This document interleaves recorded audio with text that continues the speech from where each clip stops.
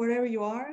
Welcome in this session. It's the first session of the last day of the online Edinburgh Byzantine Book Festival, as Petros said. I guess this book festival is a very good initiative by Petros Bouras-Vallianatos. We'll all agree to that. So this is the first session of the last day. Please mute your microphone if you haven't done so, and we can begin. Well, my name is Daphne Penna, and I'm a legal historian living in the Netherlands, and I'm working as assistant professor at the Legal History Department of the Law Faculty of the University of Groningen. I will be chairing this session, and I'm very happy to introduce James Morton and his book. I'm delighted to do that, and I'll say a few words about the author and the book. Well, he will say that Morton will talk about the book, but I will say a few words what I found interesting in that book. Now, James Morton is a Scotsman living in Hong Kong at the moment, as I understand. He's an assistant professor in the Department of History at the Chinese University of Hong Kong, where he has worked since 2019. Morton received a BA in Classics at the University of Oxford, St. John's College in 2009. He then turned his attention to the medieval era with an MA in Byzantine history at Queen's University in Canada in 2011. And he obtained his PhD in Byzantine and medieval history from the University of California, Berkeley in 2018. He has also held a Rome Award at the British School at Rome in 2018 and a Dumbarton Oaks Junior Fellowship in 2016-2017. His research interests lie in the connection between medieval law and religion, focusing in particular on manuscripts of canon law as material evidence for Byzantine legal culture and religious identity. About the book, well, James Morton will present his book, which is called Byzantine Religious Law in Medieval Italy, which will be published in the following months. I think in March, but James will tell you more about that. The editor, it's Oxford University Press within the series Oxford Studies in Byzantium. And as the author states in his introduction, and I cite from the introduction of Morton, this book offers the first historical study of a group of 36 surviving manuscripts of Byzantine canon law, known as nomocanons, that were produced and used by the Italo-Greeks between the 10th and the 14th centuries. End of citation. Now, the author will say more about this book in a minute. In my opinion, the most valuable element in this book is the material itself. Sorry. Collecting the actual material for the first time, studying it and making it accessible as such is a very important achievement altogether. The author provides English translation of the sources, and in the footnotes, the texts are given in the original language.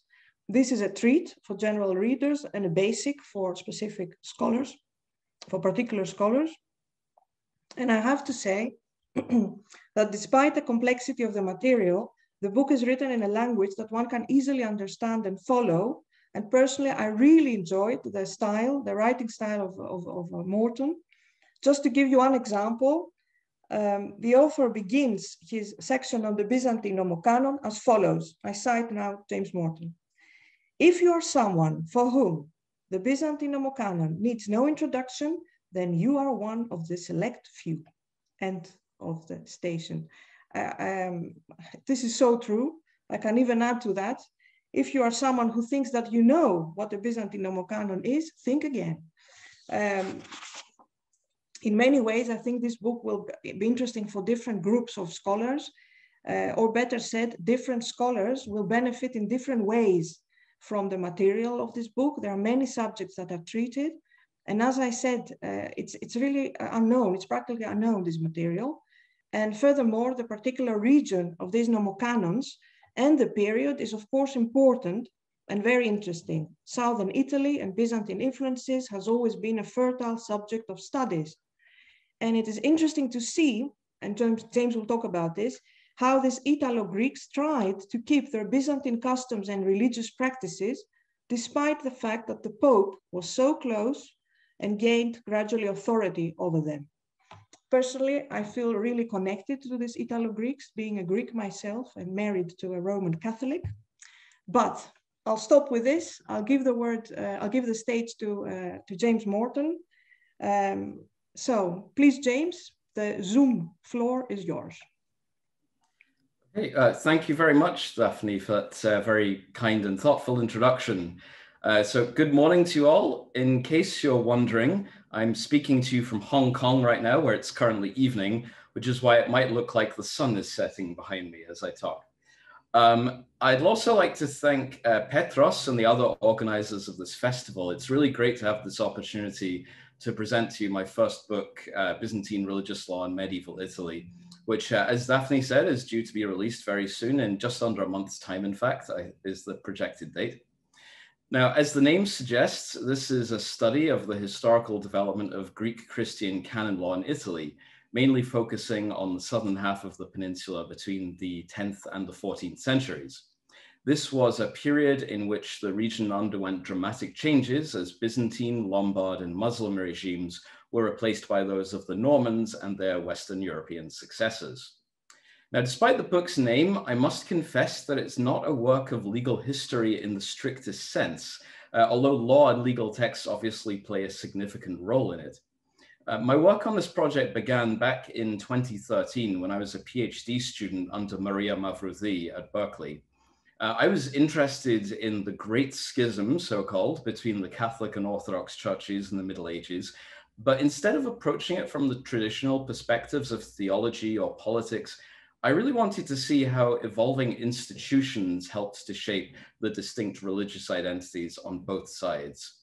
So I explained this to Maria one day when we were out for a walk, and she responded to me with the question, "Have you ever thought about canon law?"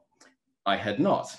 So I decided to look into the subject and discovered that actually I was far from alone in this. Now, of course, there are Byzantinists and others who have worked on canon law, but by and large, it tends to be seen as a niche within a niche. It's both legal, thus highly technical, and also religious, thus highly theological. However, as I began to look deeper into both the texts and the manuscripts of Byzantine canon law, I realized that they actually offer a rich, mostly untapped vein of insights, not only into law, but also into the way in which Byzantine Christians interpreted their law and how they used it to build their normative world. That is to say, you can see how people used law to set boundaries to acceptable beliefs and behaviors, and so to shape a shared sense of community and identity. Now, medieval southern Italy provides one of the best case studies for this. Most obviously, it was a culturally and religiously diverse region in which a large population of Byzantine Rite Christians were conquered and had to adapt to the rule of the Latin Rite Normans, Hohenstaufen, and Angevins. Moreover, these Italo-Greek Christians produced a large number of manuscripts of Byzantine canon law, many of which survive in modern collections. In fact, one of the greatest ironies of this topic is that we have far more surviving collections of Byzantine canon law from the post-Byzantine era of southern Italy than we do from the Byzantine era itself. These manuscripts, as Daphne said, are known as nomocanons, since they contain a combination of church law, canones, and Byzantine civil laws, nomi, that affected the church.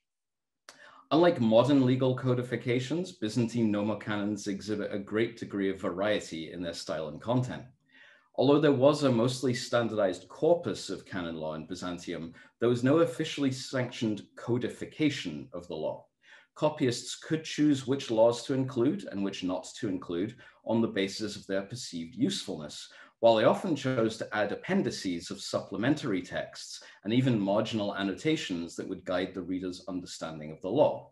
As a result, we can study the manuscripts not just as sources for editing legal texts, but also as evidence for the ways in which medieval Byzantines encountered and used those texts. During my research, I discovered 36 nomocanonical manuscripts. I have to say nomocanonical because they're mostly nomocanons, but there are some which are not strictly speaking nomocanons, but they still have canon law content. So I discovered 36 of these manuscripts that I could identify with a reasonable level of confidence as originating in medieval Italy. Most are still in Italy today, mainly in the Vatican Library, the Mocciana in Venice, and the Ambrosiana in Milan, although some are also in the UK, France, and even in Russia. At the start of the project, I hoped and expected to find some of the multiculturalism for which medieval southern Italy is so famous. After all, the Italo-Greeks lived in close proximity to both Latin Christians and Muslims and were subjected to the Roman papacy from the 11th century on. Perhaps there would be some Roman canon law texts incorporated in the manuscripts. Maybe some readers would have left marginalia comparing and contrasting Greek and Latin canon law traditions. To my surprise, I found none of these things. At first glance, even Italo-Greek nomocanons from the 14th century appear to be completely ignorant of the Latin Church and its canon law. Now, one might be tempted to think that the compilers of these manuscripts were just excessively conservative, and some scholars have said this in the past, but I came to realize two important points that nuance this. First, the lack of non-Byzantine content actually reflected a practical legal reality that prevailed under Norman rule. Norman monarchs such as Roger II were generally hostile to papal intervention in their realm, so they were happy to allow Greek monasteries and bishops to operate within a sort of autonomous bubble of Byzantine canon law. On one hand, the Byzantine legal tradition allowed far more room for secular involvement in ecclesiastical affairs, which suited the Norman kings quite well. And on the other hand, the popes seem to have been surprisingly ignorant about the Italo-Greeks and their customs. My second important discovery was that this state of affairs began to change in the 13th century after the Fourth Crusade of 1204 and the Fourth Lateran Council of 1215, which did leave a subtle, indirect trace in the manuscripts. From this period on, the popes made a much greater effort to integrate the Italo-Greeks into the Roman Church's legal system.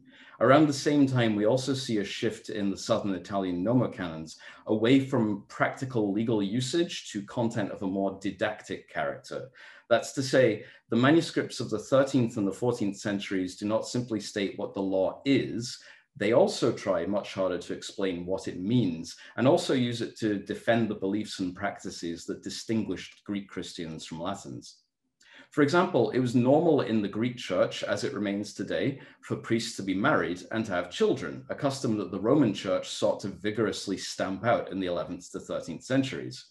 Italo-Greek nomocanons from the 13th century on often highlight canons that justify clerical marriage, with several manuscripts containing a marginal annotation stating that those canons are against the Latins. Some also contain short interpretive texts explaining why the canons prove that Greek Christian customs around things like Lenten fasting and clerical marriage are superior to those of the Latins. What is especially interesting is that these seem to have been directed more at a Greek audience than a Latin one, suggesting that the intent may have been more to dissuade Greeks from adopting Latin customs than to defend Greek customs against Latin criticism.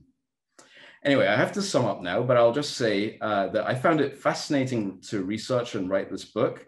And although the subject matter can be technical at times, I've done my best to try to make it accessible and interesting to both specialists and non-specialists alike. I hope that you enjoy reading it as much as I enjoyed working on it, and I'm happy to answer any questions that you might have now.